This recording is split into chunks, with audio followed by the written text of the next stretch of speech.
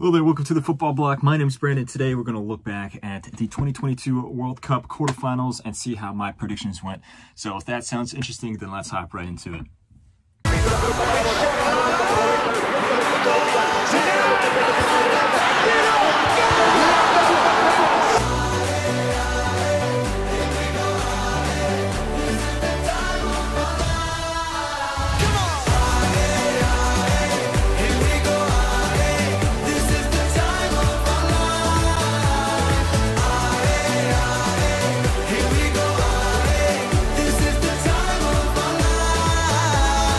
So the quarterfinals have come to a close. 4 teams go home. We only have 4 teams left. And man, what a round. What a selection of games that we have here to talk about. And I gotta say, we'll get to each game individually, but as a fan of Ronaldo, someone of Portuguese descent, this one was pretty rough. It was very, very sad. But before we get into that game, let's start off with the first match. We have Brazil versus Croatia, and I already did a video looking at this one specifically from a Brazilian point of view already, so if you're interested in that, check that out. But Brazil was shocked here by Croatia. What the heck happened? We have a huge shock here. Not that many shocks in the round 16, but this is a massive one here in the quarterfinals. Brazil, the pre-tournament favorites, you can make an argument they had the most talented squad, the most well-rounded team going into the tournament. They go home before the semifinals, and yet again, Brazil goes out in the quarterfinals to a European team.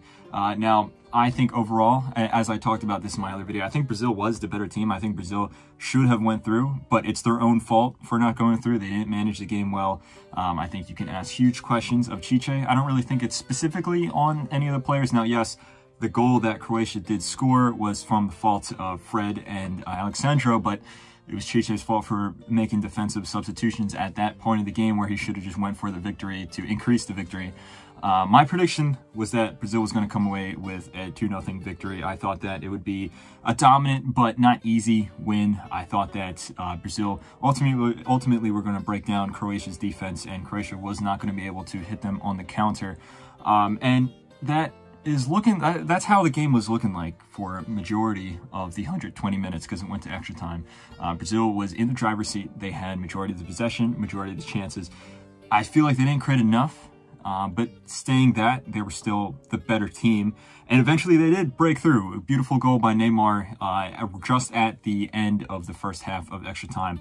And then from that moment on, it looked like Brazil was cruising, and they should have went for the jugular. It was looking like they should have gone and scored a second or third goal, but then they took their foot off the gas. Croatia, and this Croatian team we've seen for the past 5 years, they never give up, they never surrender.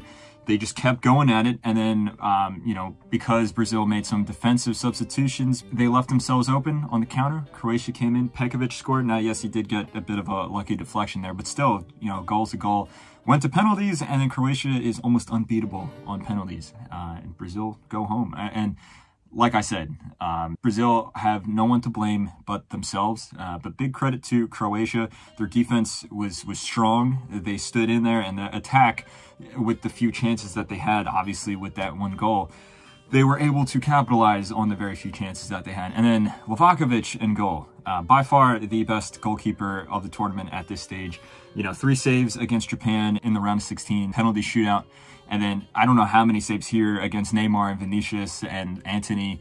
And then obviously he made that really important save against Rodrigo in the penalty shootout as well. So big credit to Livakovic, big credit to Croatia. And then Brazil, you know, it's such a shame because they have no one to blame but themselves, as I said many times already. Next, let's move on to the other match that day. We had Argentina versus Netherlands, and man, what a game this was. If the other game was, you know, slightly boring, I don't want to say boring, but it was very tense, very tactical. This game, it was wide open, especially in extra time and the end of the second half. This game really had some fireworks in there. Argentina, I feel like they came out the gate swinging. They dominated the game. Their superior talent going forward really kind of just flattened the Netherlands. The Netherlands looked lost up top. They didn't have a single shot on target up until the 82nd minute. It was all Argentina from that point. Messi was running the show. He had a beautiful run where he dribbled past, I think, 3 defenders.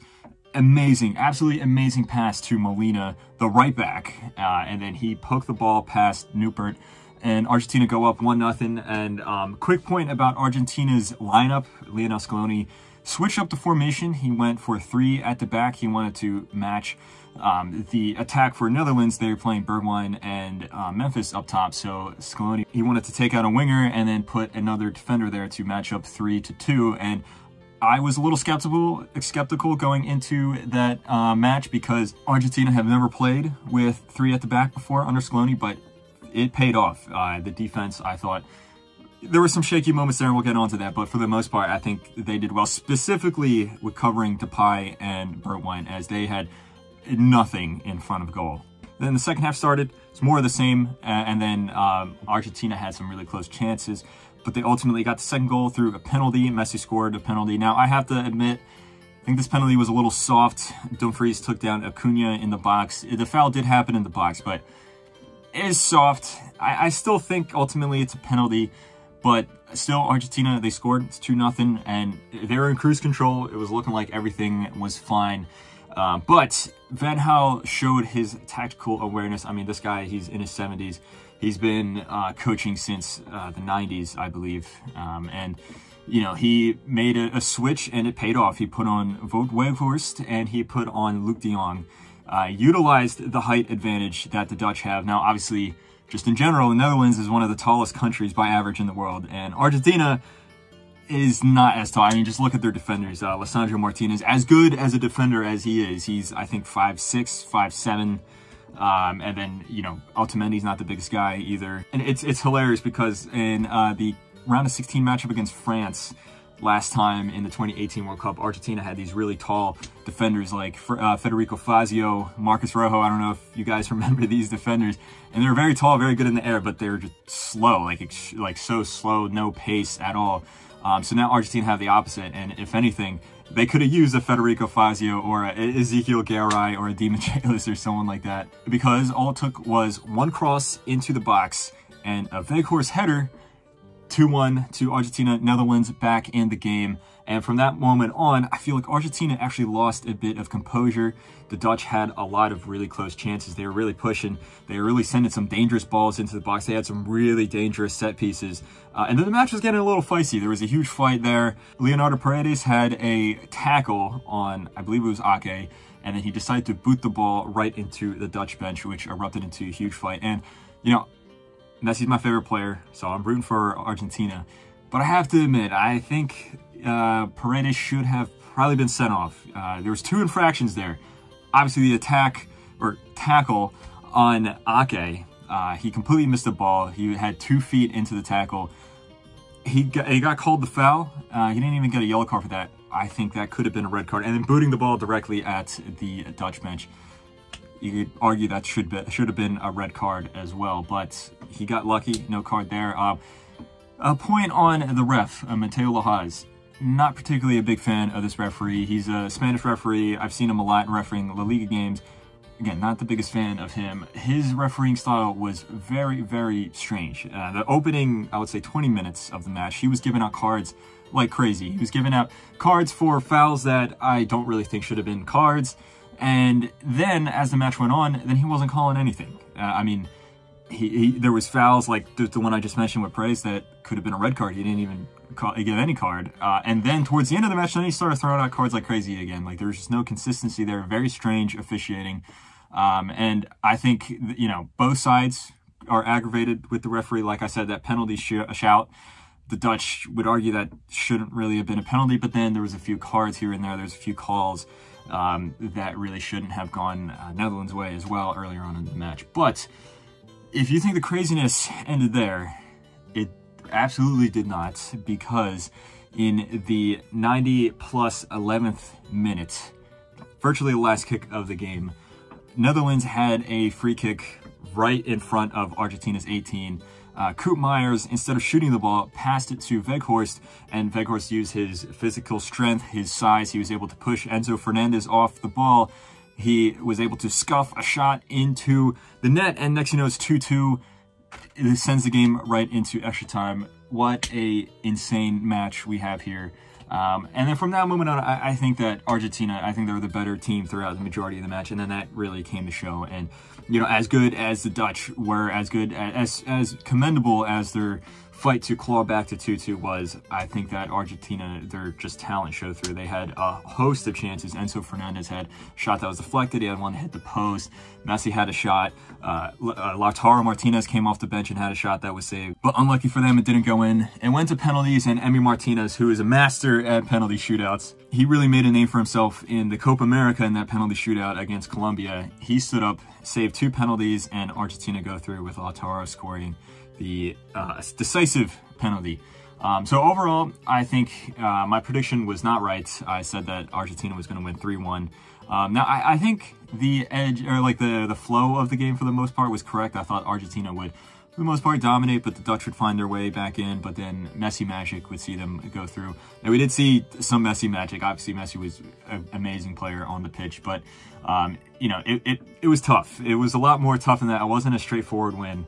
I think that Argentina, you know, this team is not as good as I thought they were going to be heading into the tournament. Now, saying that they're still, you know, you can argue the best team still in the tournament, but I thought that they would have much more composure at the back. There's times where when Argentina go down, they look rattled, they look a little shocked. We saw that against Saudi Arabia in the opening match, and we saw that briefly here. Now they were able to recover, but still, there's cause for concern. They've conceded 5 goals throughout the tournament so far. Usually a champion concedes no more than 4. Sometimes they concede as least as like 2, like Italy and Spain. So there is cause for concern. That doesn't mean that Argentina can't win it, but still, there's cause for concern there. So now let's look on to the next 2 matches. We have Portugal versus Morocco.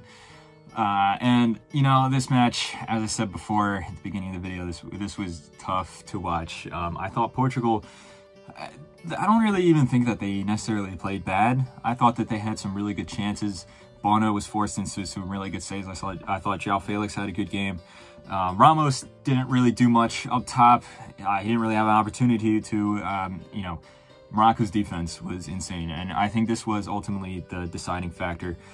Now, you can, you know, criticize Diogo Costa for En-Nesyri's goal. Morocco scored with a beautiful header from En-Nesyri just before halftime. And, you know, you can criticize Diogo Costa because he came out to punch the ball away or catch it and he missed. But I don't think it's 100% on him. Now, a goalie of his stature should probably be, you know, doing a little better on a cross like that. But at the same time, the cross was at a very awkward distance. Like, it was close enough to the goal that the goalkeeper can come out, but it was far enough away that it wouldn't be an easy catch. Like, he really had to make up some space for that. It was like the perfect cross. It was more so on the cross being a perfect cross, and then the header from En-Nesyri, like the fact that he got there first. I think it's more so in En-Nesyri than Costa, but still, you can you know, you can criticize him for that slightly. And from that moment on, Morocco, they just, you know, utilized their insane defensive tactic, their game plan that they've used in every single match this World Cup. And it's so surprising because, you know, we saw Morocco at the AFCON last year under their previous manager. They were disappointing. They didn't really look that good. Their team's very talented. You can argue they're the most talented team in Africa, but they weren't that good. And then at the World Cup qualifiers, they got through, but there was, you know, they got through easily. They had an easy opponent, and even still, they conceded some goals there. They switched their manager around. Ziyech came back. None of us really knew what to expect for Morocco in this tournament, but I gotta say, they have by far the best defense of this tournament. And the team overall, the team collective is insane. This manager and all his tactics have been perfect, but still, they've conceded 1 goal. They're in the semifinals. They only conceded 1 single goal this entire World Cup, and it was an own goal, a lucky own goal against Canada. That's nuts. And you know, Portugal kept pushing on. Ronaldo got subbed on. He had 1 chance at the end. It was saved by Bono. Again, like, you can criticize Ronaldo and say that he's old, he's not clinical, or you know, an older Ronaldo or a younger Ronaldo would have scored that. But I think it was at a very tight angle. I don't really think it's down to him on this one. He had a few chances, but you know, again, he didn't it's not like the game against Korea where he had some chances where he really should have scored. And same with the rest of the Portuguese team. Like, look, I criticize Fernando Santos. I don't think he's the best guy for the job at this point. But I don't necessarily think he did anything wrong in this game. I think this is more so just Morocco's defense just paying off. And that's what happens at the World Cup. It's just, you know, sometimes a team is just in form and they're just almost unbeatable. And I think that's what this Morocco team is. But that being said, it doesn't make the defeat any less painful. This is so sad to see Ronaldo finish his World Cup career like this. You know, I think it was an honorable performance from him this tournament. Obviously, he's not at the great height that he once was. It's not like the 2018 World Cup where he was scoring hat tricks against Spain. But, you know, just seeing him walk off the field in tears like that, I got him. And I did tear up a little bit myself as well. So it was very painful. My prediction was that Morocco was going to lose 1-0. I thought it was going to be a really late goal from Portugal. And I got the score right, but I got the wrong team going through, unfortunately. So, but credit to Morocco. Like I said, their game plan was executed perfectly. Next, we have the final quarterfinal matchup, England versus France. Probably the most anticipated matchup here. Two heavyweights slugging it out.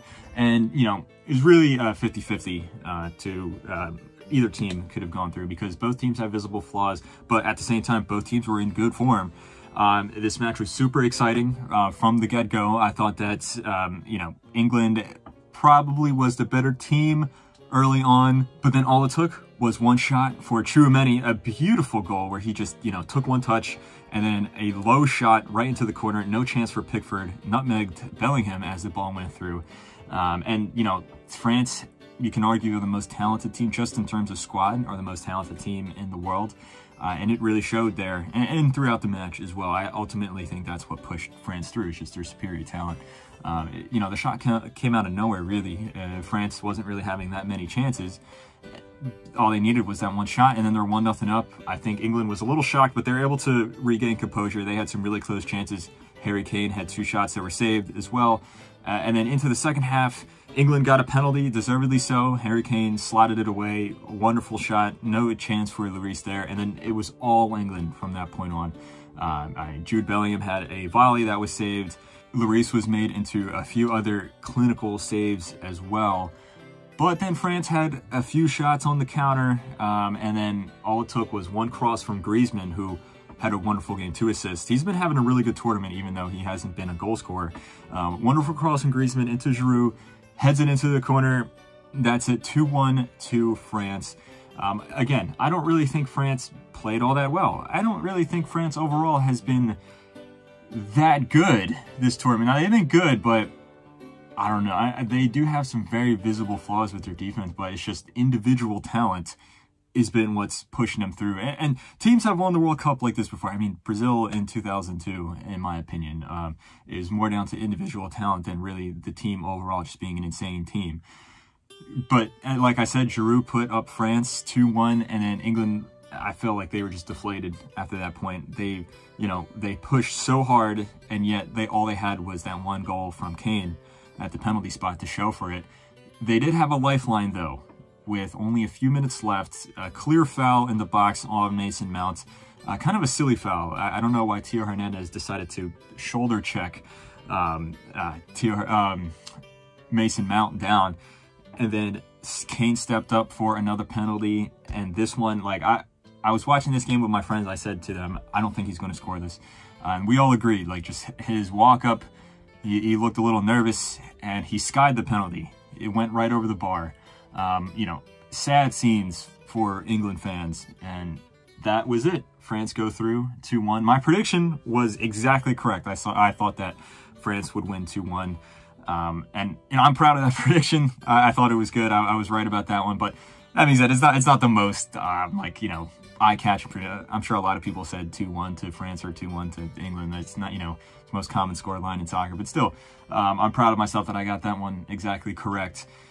But now England go home, and I have to admit, similar story with Santos in Portugal. I don't really think that Southgate did anything wrong in this match in particular. Like, I've criticized Southgate. I've criticized this England team. I think that they have been overrated at times. I don't think Southgate is the right guy for the job. He's done some good things, obviously. Defensively, they're, for the most part, have been very strong. But you know, like, I don't really think that he did anything all that bad. I thought this was actually just, if you forget the goals and just look at the play on the field, I thought England played really good, actually. I thought this is one of Southgate's best performances, just in terms of playing style. Result aside, just playing style. I thought this was one of Southgate's best performances for England, and yet he came away with a loss. But that's football for you. That's the World Cup. Individual players sometimes come through, and it's, you know, you look at France and how much individual talent they had. Obviously, Mbappe's been the star of the tournament up to this point, and Mbappe didn't really have a good game. I thought that he did pretty much nothing. I thought Kyle Walker did a wonderful job of closing him down and not really giving him any space to do anything. But even though Mbappe's kind of marked out of the game, you still have Griezmann putting in these incredibly dangerous balls into the box. And then you have Giroud, who's just hopping up and scoring the most clinical goals that you need for France. And that's ultimately what pushed them through in the end. So anyway, guys, let me know what you thought of the quarterfinals. Let me know how your predictions went. Don't forget to like, comment, and subscribe. Share this video with a friend. And anyway, guys, my name is Brandon. This has been the Football Bloc. Hope you guys have a nice rest of your night.